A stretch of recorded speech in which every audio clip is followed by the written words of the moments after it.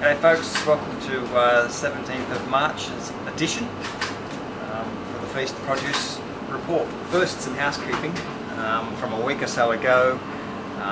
Many of you may have got some bananas which had trouble ripening. I just wanted to allay any concerns about supply. This week's fruit will ripen nicely.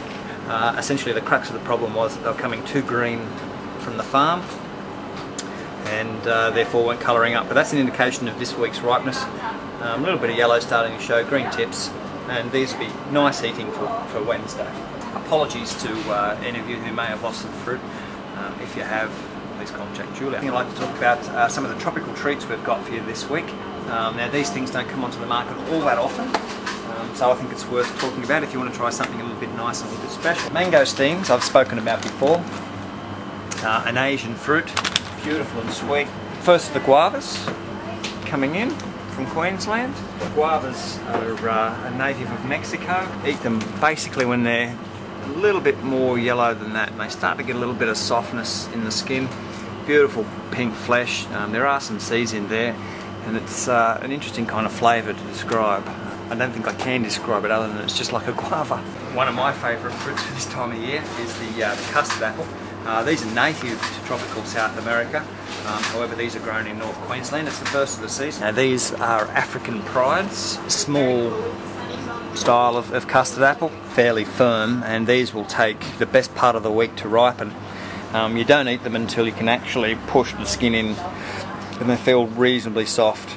The flesh inside is white. When you break them apart, it's actually not unlike say a barramundi fish, almost like a flesh-like fruit inside. The sweetness is quite intense. Look, they're a great fruit for kids. I'd recommend them for toddlers. Break them up, there are a few seeds in there. Scoop out the pulp. It's almost like, well, it is custard-like in texture, and as I said, wonderfully creamy sweet. Things on the way out.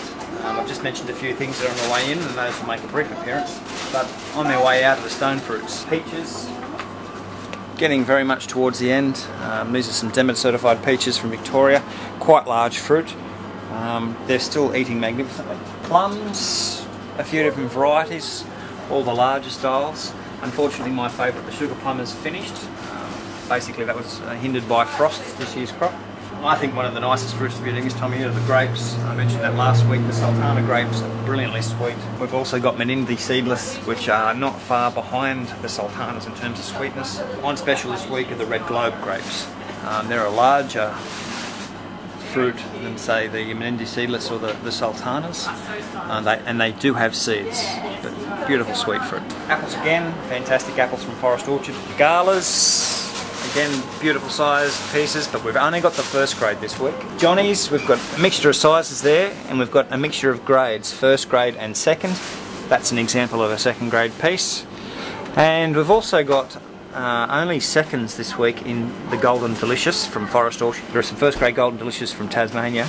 Greenwood biodynamic pears, Williams and Bear Bosch. Avocados, still small pieces. Fabulous lemons starting. Ruby red grapefruit have started. Look at the colour of that. Good supply of strawberries this week, though not from our preferred grower. At least these are, free from contamination, pesticides and the like. But don't have quite the intensity of flavour that we've had from other growers in the recent weeks. Last thing I want to say about fruit is how good were those raspberries last week. Oh, magnificent. While we're talking berries, cream, milk's starting to run again, so good supply of fresh cream this week. Yum yum yum. Great unsalted butter, biodynamic butter from Paris Creek down in South Australia. Beautiful. This is a fabulous week to do something about protecting yourself from colon cancer and bladder cancer. I've got two magnificent vegetables this week that are really great in terms of protecting you from these diseases. The first of the Brussels sprouts for the season. Beautiful fresh sprouts. A much maligned vegetable, but one of my favourites. I absolutely love these steamed and then a little bit of butter on top. I'm sure that's good for you too. Each one of these little critters has around about 270 odd % of your daily requirements of vitamin K. Now vitamin K is essential in helping you absorb calcium and keeping nice strong healthy bones. It's got something like 160% of your daily vitamin C requirements. So don't just think oranges this winter. packed full of all sorts of wonderful things. Beans, very similar to the Brussels sprouts in terms of your vitamin K, vitamin C, lots of B vitamins, iron and the like. 3 magnificent varieties of cucumbers to show you. You've got your normal long green, good size. Lebanese cucumbers, quite a healthy size. Great non-acid variety. Also some crystal apples. See, they're quite well sized, and that's also another lovely fresh non-acid style of cucumber. Cauliflowers, nice large pieces, quite clean. Beetroot, we've got nice big bulbs. You can also buy bunches this week. Fantastic lettuce, icebergs, nice medium to large size hearts. Got plenty of beautiful crisp silver beet. The leeks, moderate sized leek.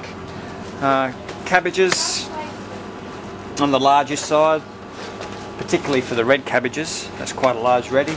Broccoli on special again this week.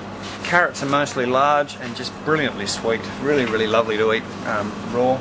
Good supply of red and green capsicums. Plenty of Zukis this week, which are also on special. Tomatoes, good late flush from Queensland, and nice colour for both the round and the romas. We've only got the Swiss brown mushrooms, which is a more flavoursome mushroom, in the loose. A very limited supply of button mushrooms in the pre-packs. Beautiful fresh corn from Pinehaven.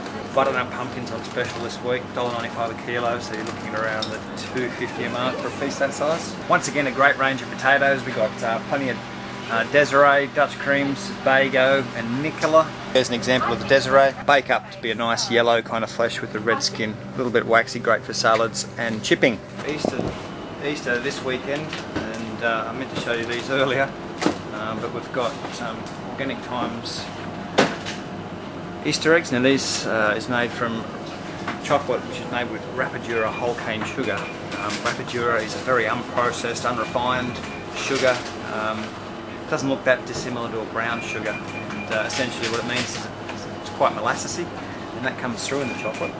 I love eating these eggs this time of year. I will eat several, and also I guess one of the benefits with Rapadura sugar is not being so refined. It's got lots of the B vitamins and those sorts of things which you tend to find in molasses as well. So a little bit healthier for you than a standard Easter egg. Stacks of different hot cross buns. My advice is order early because we've only got a limited quantity of these coming. So we've got spelt hot cross buns made with normal wheat flour, with rye flour, with spelt flour. There's a whole range there, so you can cover all your different dietary requirements. But as I said, best to order a week early. That's about all I've got to say for you this week. Please have a wonderful Easter break. We'll see you either at Broadmeadow Farmers Market on the Sunday, or we'll see you next week. Thank you.